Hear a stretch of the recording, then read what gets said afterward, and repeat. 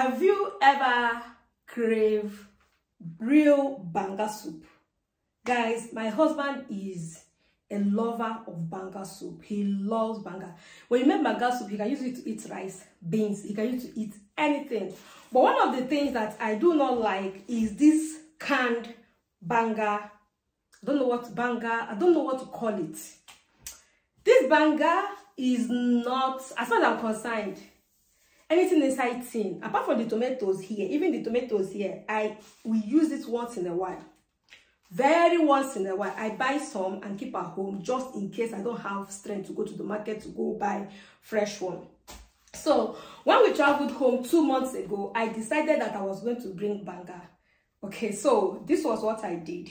I wasn't the one who prepared this. My husband's brother's wife helped me to prepare this. So what I wanted was 1 pint of banga.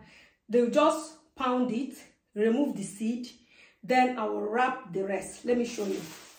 This was how I brought it from Nigeria, like this. So when I came back, I just threw it inside the freezer. I brought it out since yesterday, and I just want to unwrap it to show you that. Okay, the reason why I wrapped it, I put it inside. Let's unwrap the phone. No long story. So this is the first nylon. This nylon is this type of nylon that comes in a roll. When you use it to wrap anything, that thing is safe. Very, very safe. So the reason why I did this is because if I had extracted the juice of this banga, it would have been like 10 liters or 5 liters. And I don't have that kind of luggage. We have to pay for extra 23 kg when I was coming back. So I put it like this, and this is another Ziploc bag. And then this is another nylon.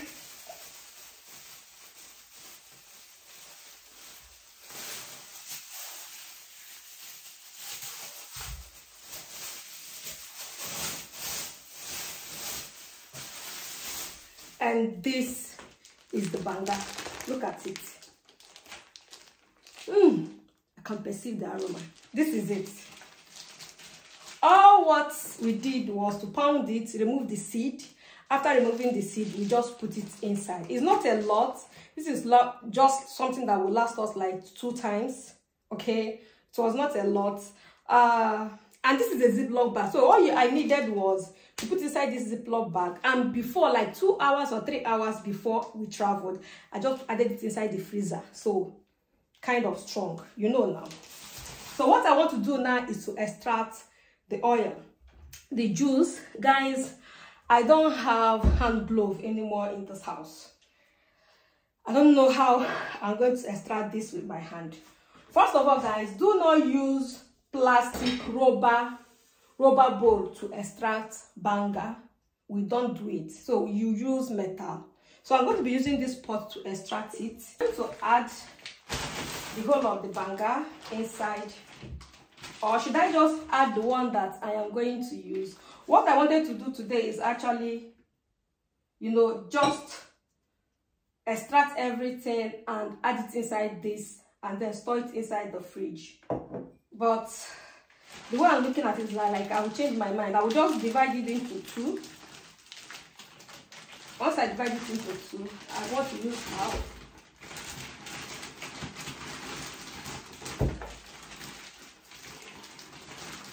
I'm going to seal it back.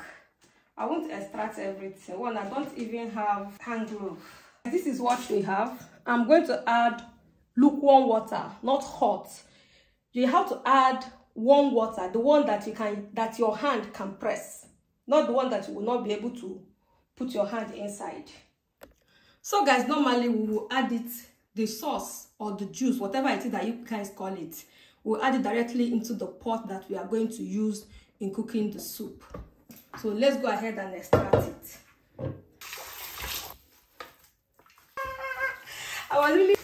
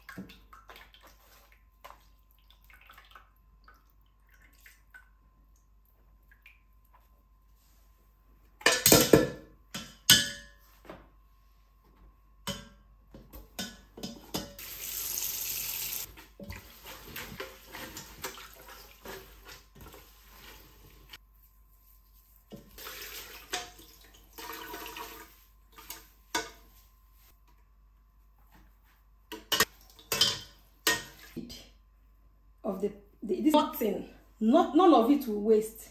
I will show you later what this is used for in my village and what this is also used for. I'll show you later.